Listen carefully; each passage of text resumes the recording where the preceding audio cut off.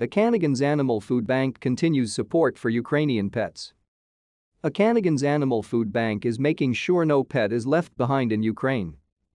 Just days after Russia invaded the country, the not-for-profit foundation started fundraising to create a fund to support animal welfare organizations, shelters and Good Samaritans on the ground.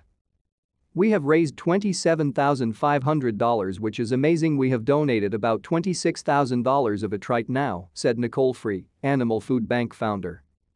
Now that the conflict has gone on for more than a month, Frey and her team have secured partners they work with regularly with the goal of getting pets, livestock, zoo animals and wildlife out of the country.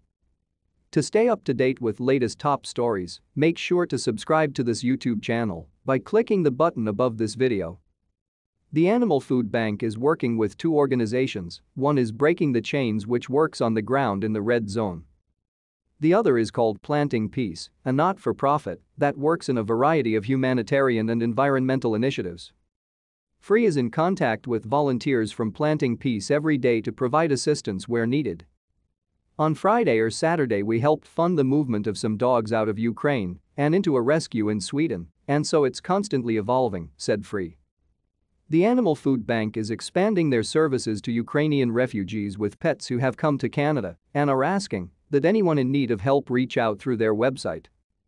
"We are starting to hear the stories of refugees coming into Canada with pets. We are going to hold a little bit aside while we learn about the situation and that evolves," Frey said. "We want to understand what's going to be needed so we can make sure that we can offer support for them. Just as quickly as the donations come into the Animal Food Bank's fund for Ukraine, they are sent out. As the war goes on, so does the need for donations." For more information about how you can help, visit www.animalfoodbank.org.